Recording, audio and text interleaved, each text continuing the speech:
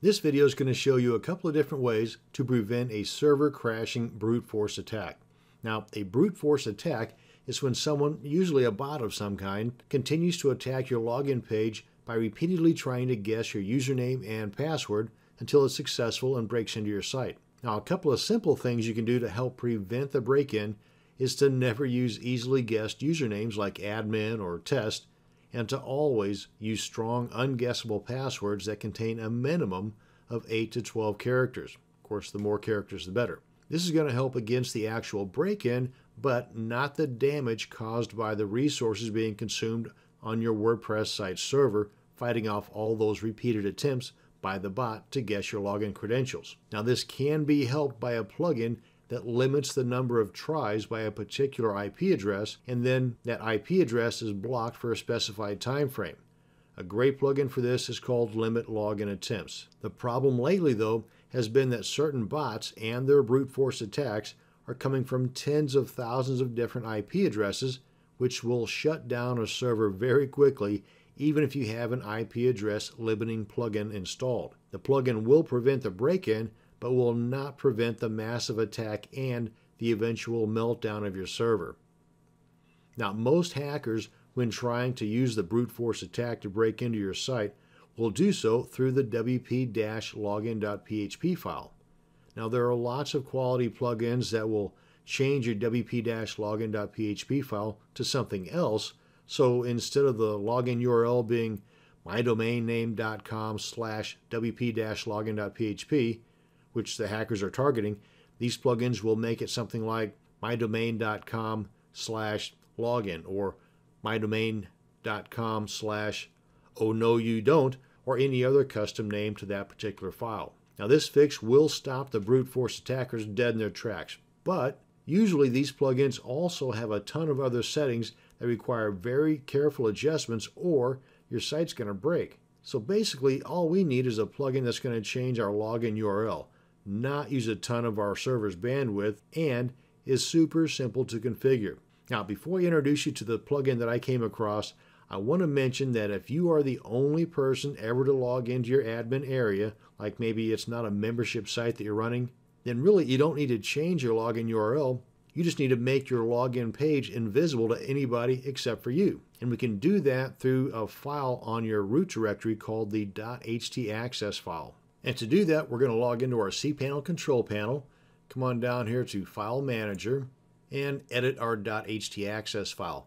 Now, if you're not seeing the .htaccess file in your root directory, probably because it's hidden. So to unhide this, come on back to our control panel here and click on the link for Legacy File Manager, and you're going to get this box that pops up. As a matter of fact, if you have just recently started with this particular hosting service and you've only logged into cPanel once or twice, you may still be getting this box popping up every time you do that until you check this box here to skip this question.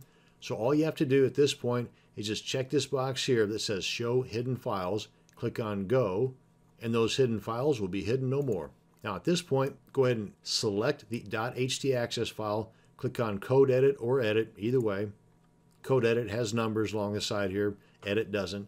But up here at the very top of the page, get you a couple of blank spaces up there and paste the following code. And I'm going to include this code as a copy and paste document along with this video, so you don't have to worry about trying to copy all these details here. But that's it. All you have to do now is simply replace these hashtags or #, whatever you want to call them, with your actual IP address. Now, where do you get your IP address? In case you don't know, what you can do is just go to your address bar of your browser, type in whatismyip.com, no spaces, and then it's going to display your IP address somewhere up in this area here. Copy that, paste it in place of these hashtags, save, and what this will do is it will basically hide your wp-login.php file from anybody or everybody except for anybody that has this IP address, which is basically you. Keep in mind though that if you have a what's called dynamic IP address, in other words one that changes regularly, then whenever you log into your WordPress site, you're going to get a forbidden page. Don't sweat it. Just find out what your IP address is again, come on back in here, put your new IP address in here, and you're good. And that also holds true with if you log in to your WordPress site from various locations. try to find the IP addresses of all those locations and put those in here. So that's one way to do this. And don't forget to click on save too. But if you don't want to go that route, and you definitely don't want to go that route if you've got a membership site, in that case, you're going to go with the plugin version. And that's what I'm going to show you now. Now, while there might be others out there, this is the one that I'm going to go with. WPS Hide Login. Does exactly what we're looking for and nothing else. Super lightweight, super easy to configure. So let's install and activate this. Let's head on back to our WordPress site, log into our dashboard area, and this could be the very last time you log into your dashboard area this way. But if you've never done this before, super simple. Come on up here to the address bar of your browser, type in the URL to your WordPress installation, followed by a /wp-admin, hit enter. A box is going to pop up asking you for your login credentials. Go ahead and enter your username and your password, click on login, and you'll be brought to this page here. Then come on over to plugins, click on add new in the flyout. Then up here in the search plugins box, type in WPS Hide Login, hit enter. And then look for the one that says WPS Hide Login and click on Install. Now, I've already done that. That's why mine says installed.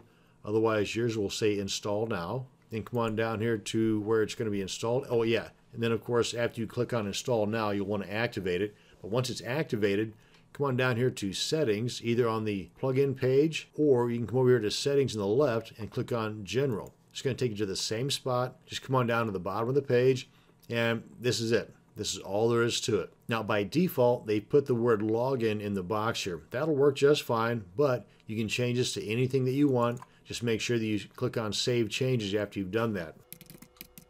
So now then, instead of our domain name /wp-login.php, we have to use our domain name / whatever word we put in there to be able to gain access to our login page. So let's go ahead and log out of here and give it a try. You see it's already replaced that wp-login.php with our new word. But let's try it with the old way. And you can go with wp-admin, which some folks do. You're going to get a page not found. Or wp-login.php, also page not found. So those bots that are coming to your site looking to brute force their way in, they're going to get this each and every time and go on about their business to some other site that's not as protected as yours. Now, if you want to learn more about brute force attacks, come on over to codex.wordpress.org/brute force attacks. Don't forget the capitalization, the underscore, and the S at the end.